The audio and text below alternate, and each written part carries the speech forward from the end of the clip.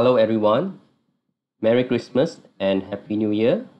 Hope you guys are having a good holiday. So today I am going to do a video on how to automate opening of website based on a list of items.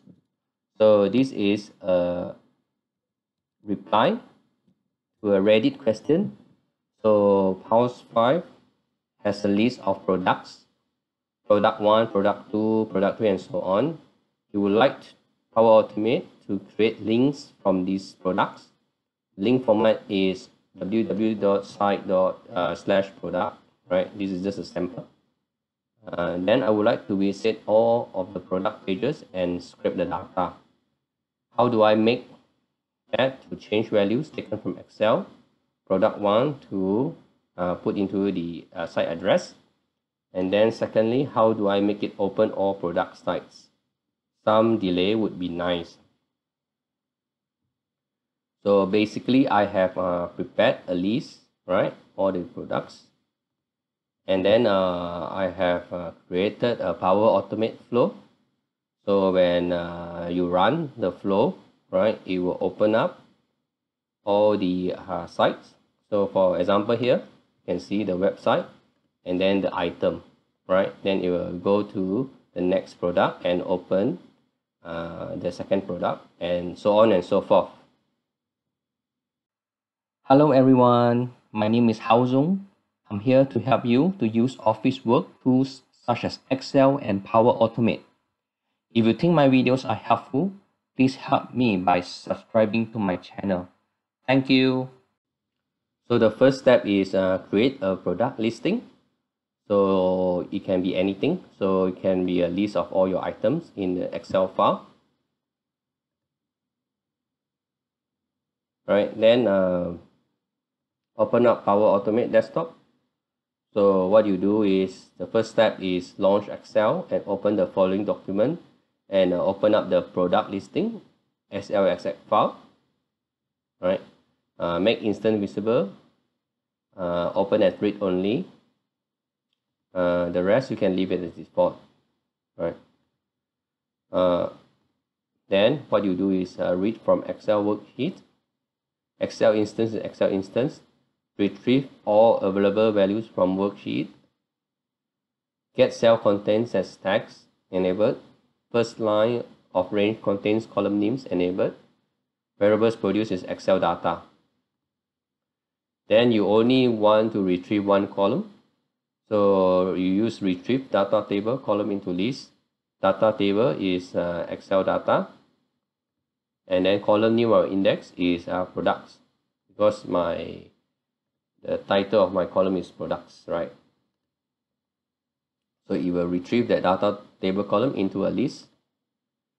Next is you launch a new Microsoft Edge. Launch mode is launch new instance. Initial URL can be anything. Then Windows state is maximize. Then you can enable wait for page to load. Then the rest I leave it as default. Variables produced is browser. Then you use for each, right?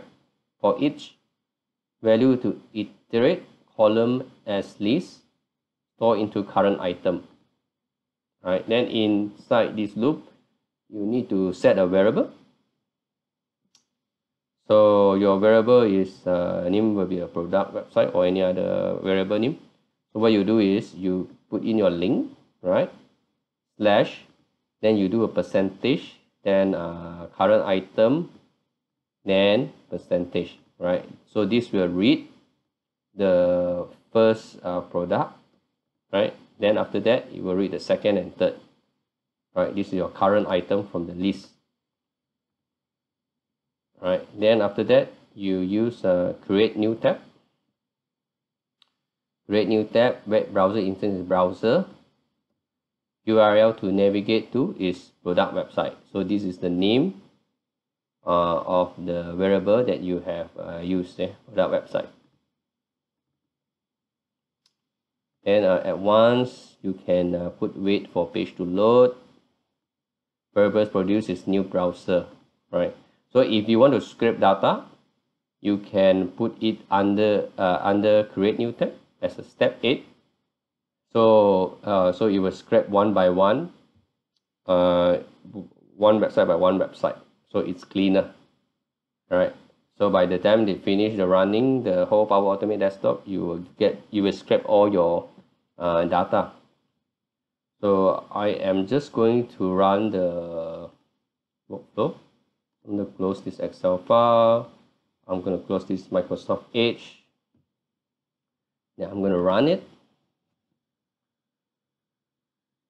So it will launch the product listing first, right?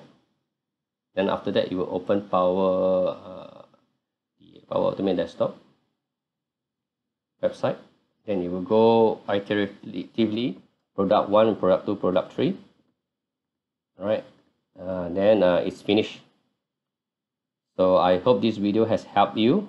If it helps you, please remember to subscribe, and then like the video.